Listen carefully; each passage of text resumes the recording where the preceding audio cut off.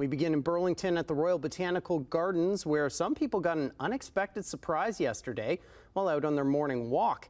They came across a python snake. Sean Cowan is live at Cherry Hill Gate on Plains Road with more on this. Good evening, Sean. Hey, Matt. Well, imagine this, taking a walk right down this path right here to enjoy some nature. Maybe you'll see some birds, some chipmunks, or some squirrels, or even possibly some small snakes. But imagine seeing a python. Well, it happened. Horrified of snakes, horrified. While Margaret Bennett may be scared of snakes, she says the one she saw yesterday while out on her morning walk wasn't frightening. The snake was scared.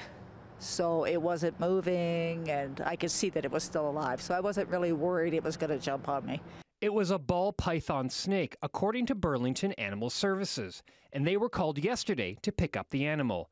The python is currently being held by Animal Services, but they did send us this video. The snake is in a 10-day quarantine period while they wait for the owner to possibly come forward. Amanda Steen is the director at Little Ray's Reptile Zoo and Nature Center in Hamilton, where they have 5 ball pythons. While she says the snakes are not native to this area, she's not surprised one was on the loose. Snakes are curious creatures. They will explore their environment. So if there is a weak part in their habitat, they will find it. Unfortunately, will get out. According to Little Ray's, ball pythons are a pretty common pet throughout Ontario for a couple of reasons. They're generally pretty friendly, they don't need a lot of attention, and their average age is around 30 years old.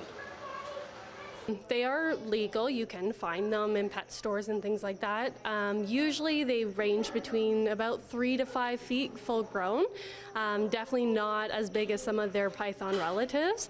Burlington Animal Services suspects the snake was a pet that somehow escaped from their owner.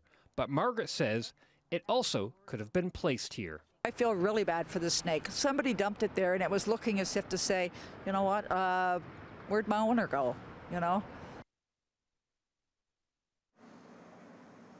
And I just spoke with these people behind me here, and they tell me that they are happy the python was picked up yesterday, and they didn't discover it while on their walk here this evening. It is legal to have a python in your home in the city of Burlington as long as it's under 3 meters. If you think this is your pet or you know where it came from, you can call the city of Burlington.